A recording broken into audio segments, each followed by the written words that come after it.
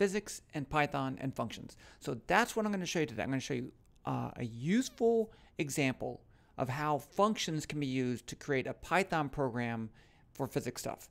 And now remember, I'm a physicist. Okay, I'm not a programmer, so I'm approaching this from a physics perspective. So I might do things that a little aren't. If you're a programmer, you might say, "Oh, that was super bad." But you know, the most important thing is to get in there and start doing stuff. So I want to start off with this idea of a projectile motion problem. So here I have a ball that it's launched from a cliff, okay, and it goes through the air. There's no air resistance, and it hits down right here. And I want to find out how far it went.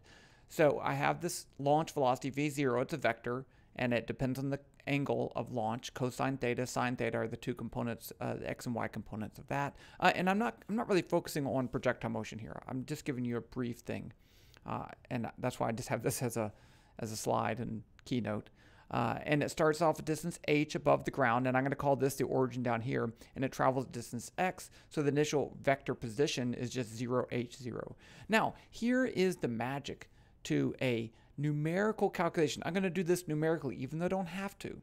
Okay, I'm going to do it numerically just to make sure that you understand how this Python function would work. So I can first calculate the acceleration. Once the ball leaves the launch or whatever, its acceleration is the gravitational field. It's the same as the gravitational field, which have a negative y component. I can use that in the definition of the acceleration to find the velocity at the end of a short time interval. So if I take a short time interval delta t and I know the acceleration, then I can take the velocity at the beginning of the time interval and use that to calculate the velocity at the end of the time interval. So this is the velocity update formula right here. That's what that is. Okay. And then I can do the same thing with position. I can use the definition of average velocity and use the velocity at the end of the time interval and the position at the beginning of the time interval to find the position at the end of the time interval. And then I just do this again. I do this as many times as I want until the ball ends up down here, and that's a numerical calculation. And this is the Euler method. It's not the best, but it's the easiest. Okay, so I'm going to make a program that uses the Euler method to find the final position of this ball, and then we're going to turn it into a function, and then we're going to use that function to do something fun. I think it's going to be fun.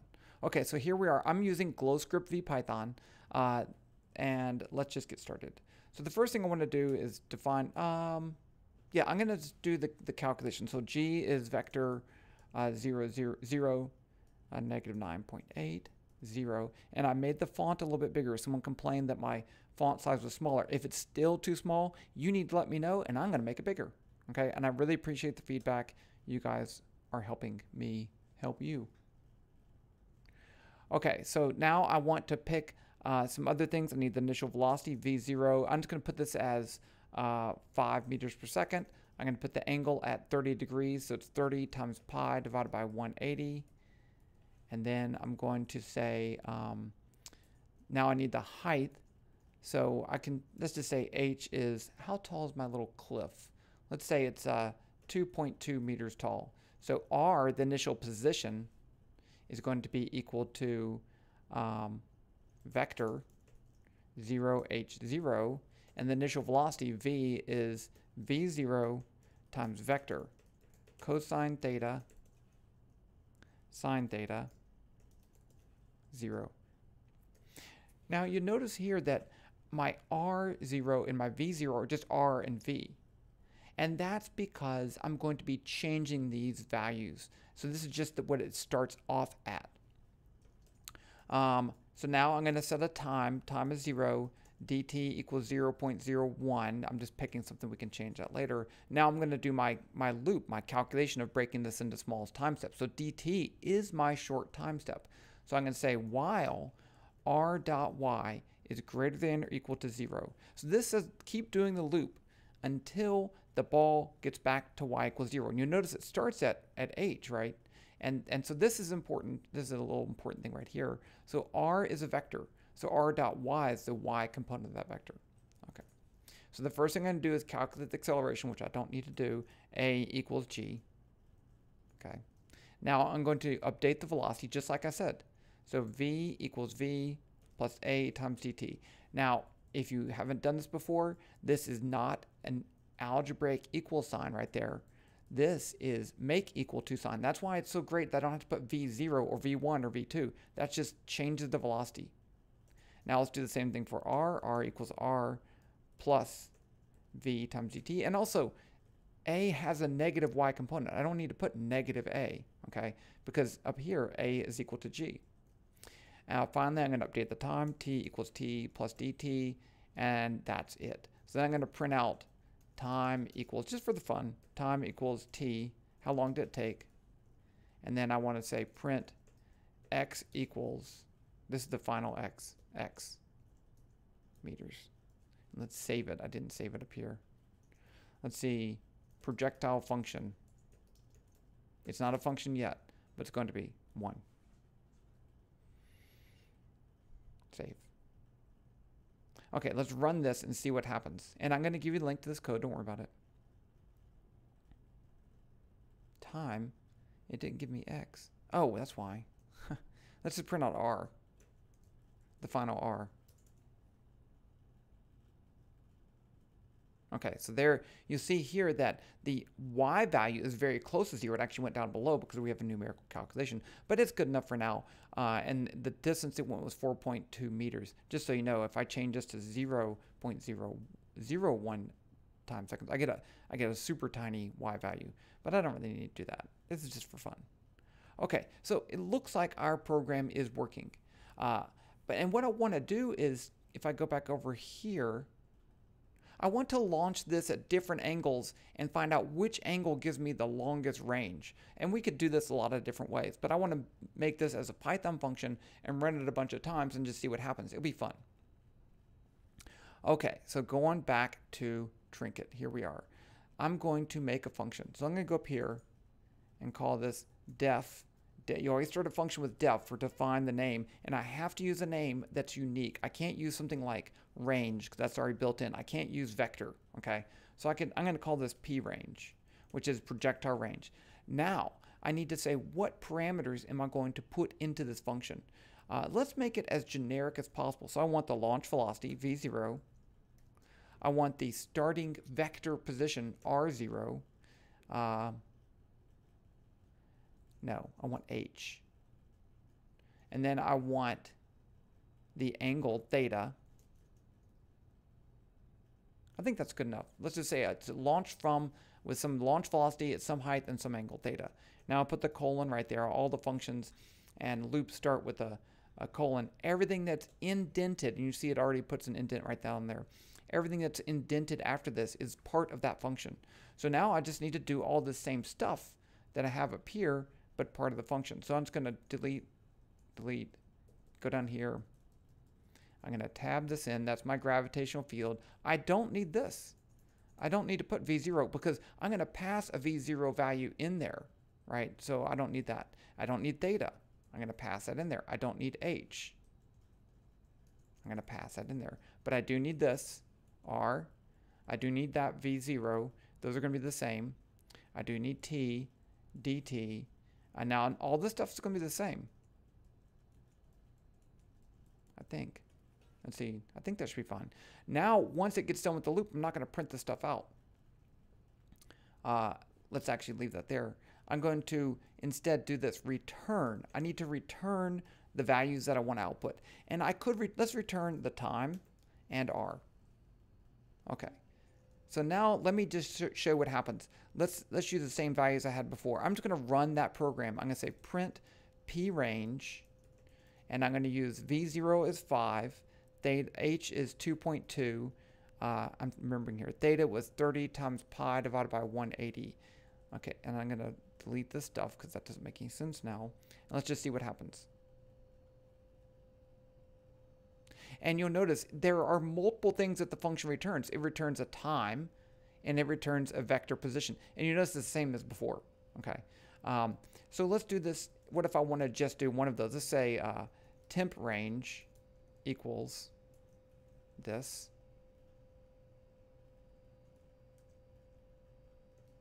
And now I want to print out, let's say, x equals. How do I get just the second part of that output. I want just, it's a list. So this is the item number 0, this is item number 1, and so forth. You can have up to, however many items you'd have in there. And so I want the Y component, I want the X component of the second thing. So this is going to be temp range is a list. So temp range 1 is, I'll just print that whole thing out. I'll show you. So temp range 1 is that vector. Okay. And then temp range 1.x is the X component of that vector. There you go. Okay, so we just made a function, but we haven't done anything useful yet. So what I want to do is start with a launch velocity. And let's just go up here, and I'll just leave that there for a second. And let's say VT is 5. Theta temp, theta T equals 0. And then H equals 2.0, H temp equals 2.2. So you can reuse the variable names even though they're used in here. I just get scared. I know that GlowScript actually uses, takes this stuff that you write in Python. It's not actually running in Python. It runs in JavaScript. And so there's a translation. And I'm always afraid that it's going to make something weird happen. And I can avoid things, I can avoid the unknown by just not doing that. Okay. Okay, so now what I want to do, let's make a graph. T graph equals graph. I want to plot the range versus the launch angle. So on the horizontal, I'm going to have x title is equal to launch angle, and I'll put it in degrees. And then on the vertical axis, I'm going to have range. Y title equals range in meters. And now I need to make that just makes the graph. That doesn't make the line. So I'm going to say F1 equals G curve. Color equals color.blue. I don't always like blue. It makes it look pretty. So now what I'm going to do is run this function a whole bunch of different times for different angles. Actually, I need another thing up here. I need a d theta t, let's call it. And let's call this 1 times pi divided by 180. So 1 degree. So what this means, I want to launch at a certain angle, increase the angle until it gets to something new. I want to keep increasing the angle and rerunning the whole thing. So let's go down here and say while theta t is less than, I guess I could do it to pi over 2. So pi over 2, right, 90 degrees. I don't want to shoot it more than 90 degrees straight up. It's not going to go anywhere. I know that. Okay. Then I'm going to do the following. The first thing I'm going to do is to calculate the range at that particular angle. So I'm going to say temp range equals p range. Now what values am I going to pass it? I'm going to pass it VT. I'm going to pass it the angle. Wait, the height. I got to get the order right. So it's V0 height and then theta. Okay. So HT is my height, and then theta T, to spell it correctly. That's my temporary range. I've calculated it. Now you don't actually have to assign that to a variable. But the thing is, if I'm running this and it took a long time to run, and I wanted to get the time later, I don't have to go back and rerun it. I just want to do it once. So now I'm going to plot the x value of my temp range. So I'm going to say f1.plot. I could do this x temp. Let's do this. Equals temp range 1.x. Remember we did that before. I'm going to delete this stuff up here. Now I'm going to plot that. So I'm going to say f1.plot. The x value is going to be theta. So it's going to be theta t actually times 180 divided by pi. I said I wanted it in degrees. And the x value is going to be x temp t. Why did I put t? Whatever. Just be consistent. Now I need to do one more thing. Now I need to increase my value of theta. So theta t equals theta t plus d theta t. Right now I've increased the value of theta, and then I'm going to redo the whole thing. I think this should work, but I have a feeling that it might not. I don't know. I just, you get scared when you're running stuff like this. I'm just doing this on the fly. Bad things can happen. Oh, it worked. Okay, you'll notice some dips in here. That's just because my d theta is kind of large, and you get this. It has to do with both the time scale and the theta scale, right? Because it can go below the horizontal, but it's good enough here. And you'll notice I move over here to the highest range and I get it at 30 degrees. Now, let's just check, right? I know the maximum range, if it starts from y equals 0, is 45 degrees. Well, I can do that, right? If I go down here and I put ht equals 0, then it's going from level ground to level ground, and I get 45 degrees. So let's fix this up and make it a little bit smoother. The easiest way is come up here in my function. I'm going to put a smaller time step of 0.01 and rerun it. Look at that. Right there. And you could print out the maximum if you wanted to have to do a little bit more work. But the goal here is to show you how you can use a function in Python to do some physics stuff. Okay. Yeah. I think that's good. I think that's a good start to functions. And I will end there. And if you have questions, let me know. I'll talk to you later.